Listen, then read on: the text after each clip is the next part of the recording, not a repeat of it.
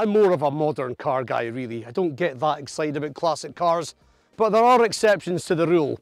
And I think I might have one of those with me today. This is the original D2 platform Audi S8 that first came out in 1996. It was facelifted in 1999, and this is the 2002, so this is one of the last ones that was ever made. And in this video, I'm going to tell you everything that's awesome, unique and special about it. Really excited to tell you about this car, so buckle up and let's get into it. Now, before somebody gives me hate in the comments about the car not looking that clean, it was fully valeted before I shot the video. However, yeah, it gets dirty very quickly as you drive it, and I was going to give it another blast before I actually started taking my shots, but it took me so long to actually get the car insured that I eventually ran out of time, so it is what it is. But this car was surprisingly difficult to get insurance for, and I couldn't get it through any of the usual apps I use for temporary insurance. I had to put it onto my own car's insurance policy.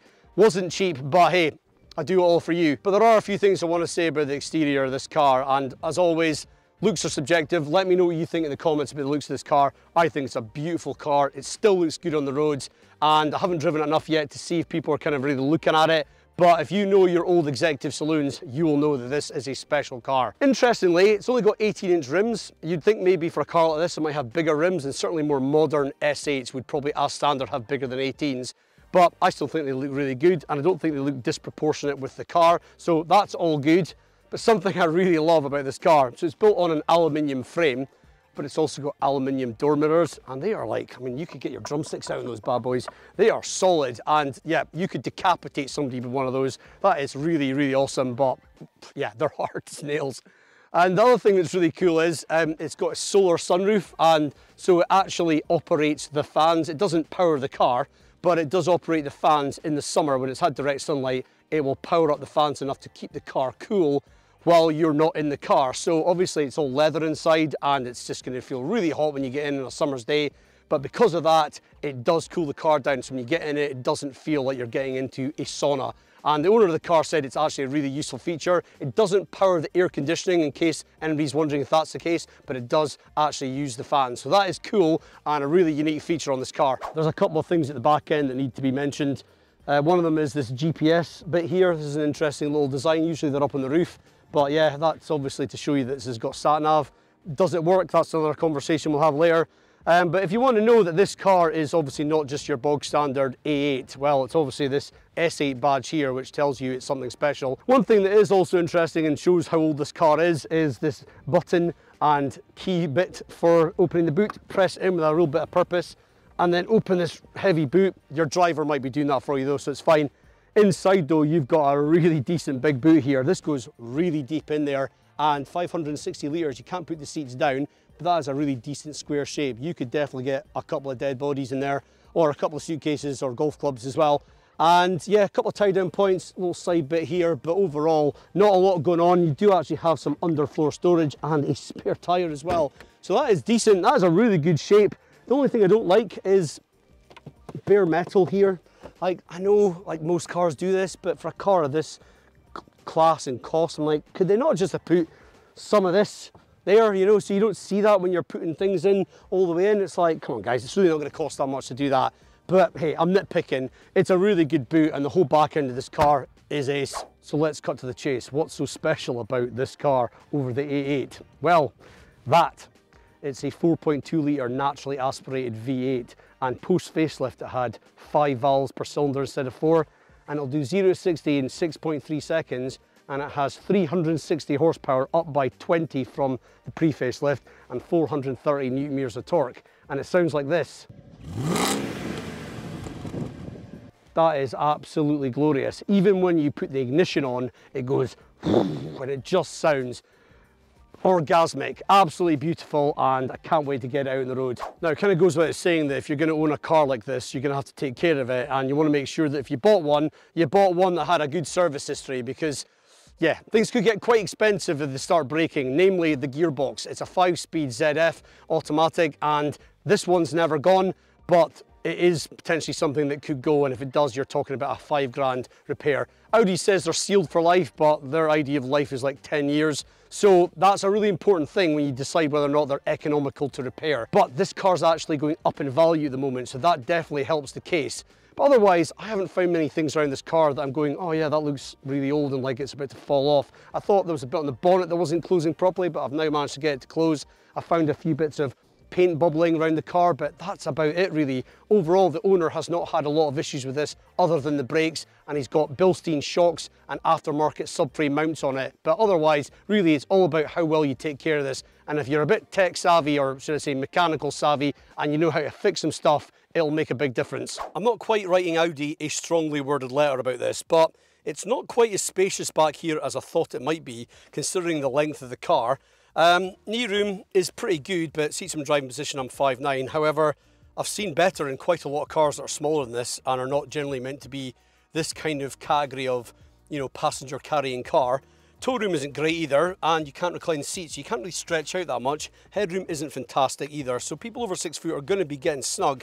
There's a big transmission tunnel, and it's wide enough for 3 people, but the middle passenger's not going to have nearly as comfortable a ride as the outer 2, which are very soft, squidgy seats, just like the front. You do have an elbow rest, and it's soft, and yeah, it's quite hard to get down, but you do have also a first aid kit in there, which is interesting. You can take that out and use the space for something else.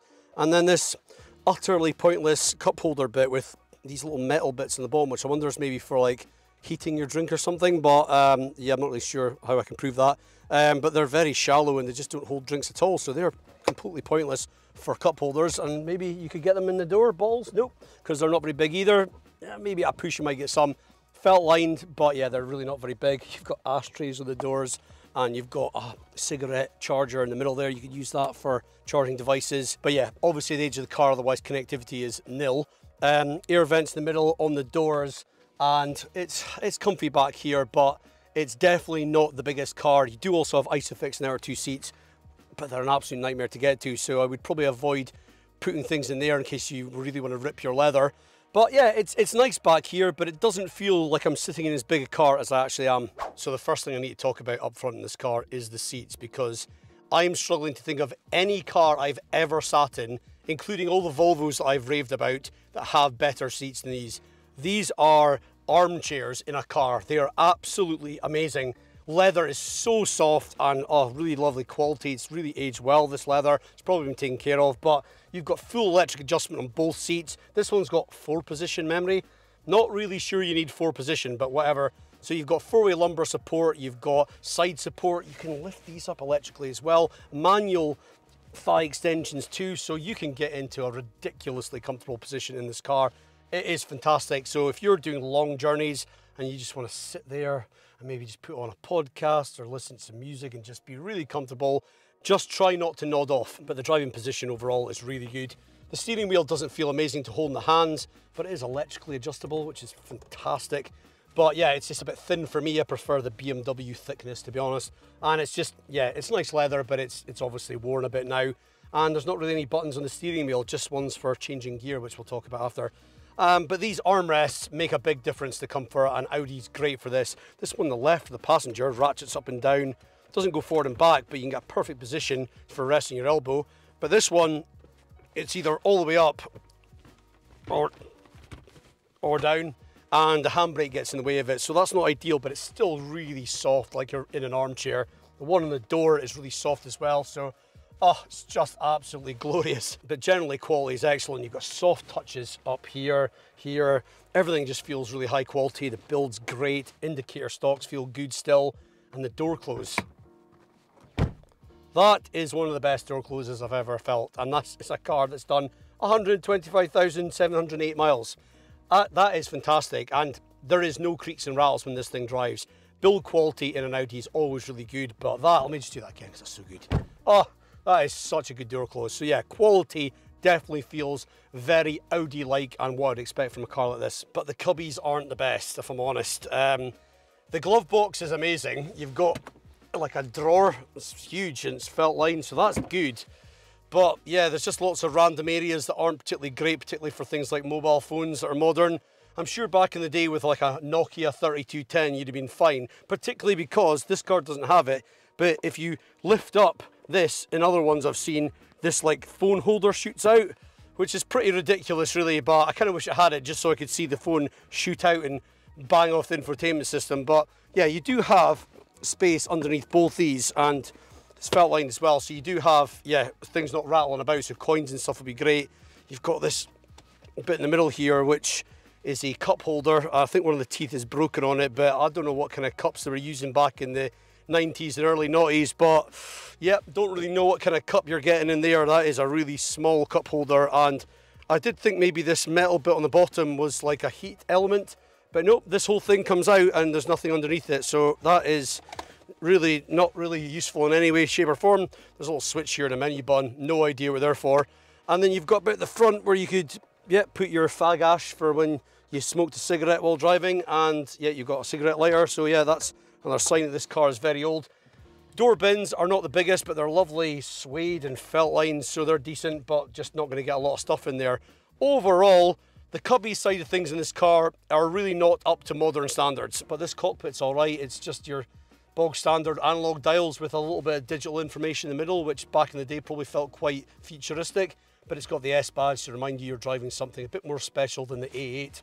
No problems there. But something I do really like is that this particular car has this dark wood walnut kind of trim around it, and that I think looks a lot better than the light wood one that I've seen in some of the cars, and so it doesn't feel quite as dated as those other ones. And yeah, so if you really want one to feel less like a 1980s hi-fi system that your dad had, then maybe look for one with this, because it just doesn't look quite as bad, I don't think. But yeah, the whole center console is very dated looking, but I don't care about any of that. I love this gear selector as well. It's just really mechanical.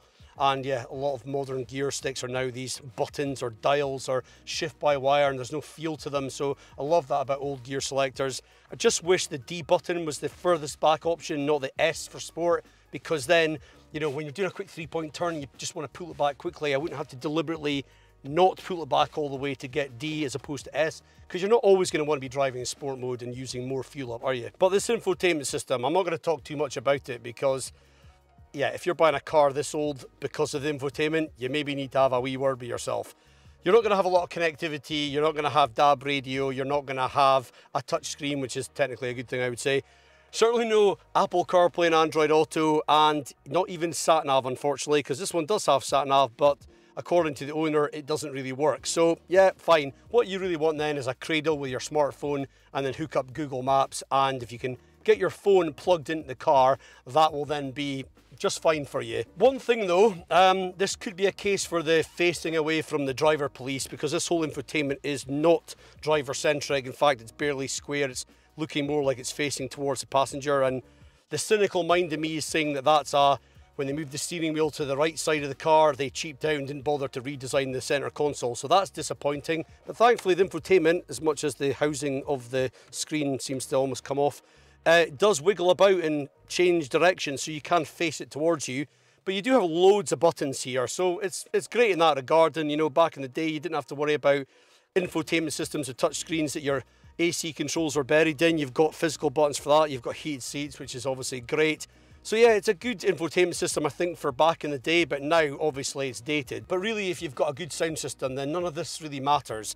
And this car has an upgraded Bose sound system, and I'd love to tell you what it sounds like, but the CD changer that's in the boot is disconnected because the owner uses an aux cable which he plugs his phone into. Unfortunately, it's an older phone, therefore my modern phone it doesn't work with, so I can't actually tell you what the sound quality is like other than through the radio, which is not DAB, so it's just going to be quite distorted. So it's not really a fair representation. But what he says is it's not very good for an upgraded sound system, which is a bit of a shame really, but I wish I could tell you myself. But yeah, he basically says it's really nothing special. So that's interesting and a bit disappointing. But really, if you could just get some good tunes on the go, and you know, you've got your lovely comfy seat, the fact that all this is so dated is just not going to bother you that much, especially if you can do a lot of stuff through your smartphone. But yeah, I really do love this car. I mean, if you close your eyes, you could be sitting in an armchair, just listening to some tunes and, you know, smoking a cigar. And then the only thing that would remind you that you're actually driving a massive, powerful ship would be moving your right foot, and then all of a sudden... I mean, the gearbox takes a while to kick into gear, funnily enough, but my God, this thing needs its neck run to get the best out of it. But when you get up to 6,000 to 7,000 RPM, it's absolutely singing to you. Modern S8s are going to do 0 to 60 in a lot less time than this thing, but I don't give a toss. This thing is still really, really fast in a straight line. And when you put your foot down, obviously it's an older gearbox and there is a bit of lag there, but there's no turbo lag with this being naturally aspirated. And once it finds the gear, it is just off. Naturally aspirated engines, there's just something about them that really is just extra special because you don't have the turbo lag, and so everything is just feels so linear and really responsive. And you know, this is probably the equivalent to something that's a 6-cylinder with a turbo, but I would way rather have a V8 without a turbo any day. I have to be careful driving this that I don't get a speeding ticket because it's just so addictive to want to feel that lovely revvy V8 coming at you. You know, it's just absolutely glorious, and it just pulls and pulls and pulls. It just feels so powerful, even if on paper there's a lot more powerful cars. I'm on a slight upslope, so let's take that into account, but I'm going to launch this thing. I'm not going to do anything fancy with brake boost or anything because it's not my car and it's too old a car for me to mess about. I'm just going to put it into sport mode, put my foot down and count in my head to see kind of how fast it is. Let's do it.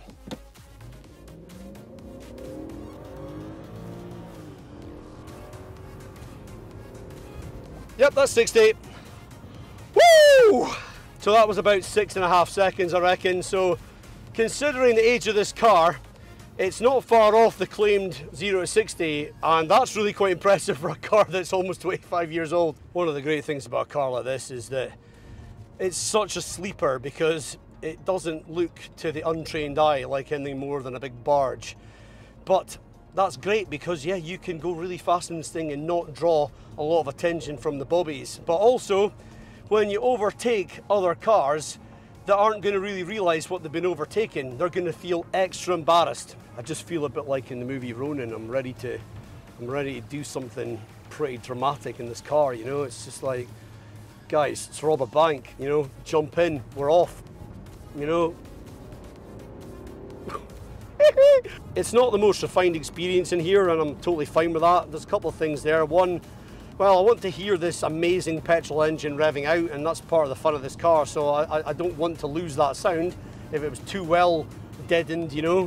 But also, it's an older car and there are a few grumbly noises that I can't quite put my finger on, and I'd expect that from any older car. So probably when it was new, it would have been very refined compared to its rivals. But yeah, none of those things bother me really at all.